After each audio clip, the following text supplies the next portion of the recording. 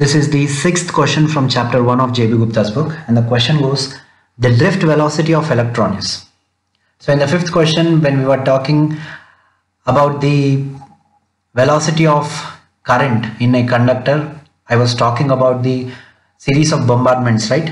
So here the drift velocity is closely related to that bombardments, right? So drift velocity of an electron is the velocity with which an electron travels under the influence of electric field. So that is the basic definition of drift velocity. And here the option A says larger than the speed of light. So option 1 can be straight away ruled off because nothing in this world can travel at a speed larger than the speed of light. So speed of light is the ultimate limit of the speed with which any physical body can travel. Some might argue that thoughts can travel at a speed greater than the speed of light, but thoughts are not they're not tangible, right?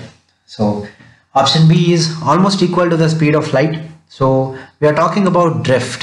A drift can never be with the speed of light. So option B cannot be the answer, and option C says equal to the speed of light. So if you are ruling out option B, option C gets ruled out automatically. So we are left with option D. So option D, either it could be a right answer or it could be none of the above. Let us check option D. Very small in comparison to the speed of light. So this is a generalized statement.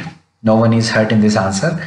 So option D is the right answer. The drift velocity of an electron is very, very small, not very small. It's very, very small in comparison to the speed of light because of the bombardments it goes through.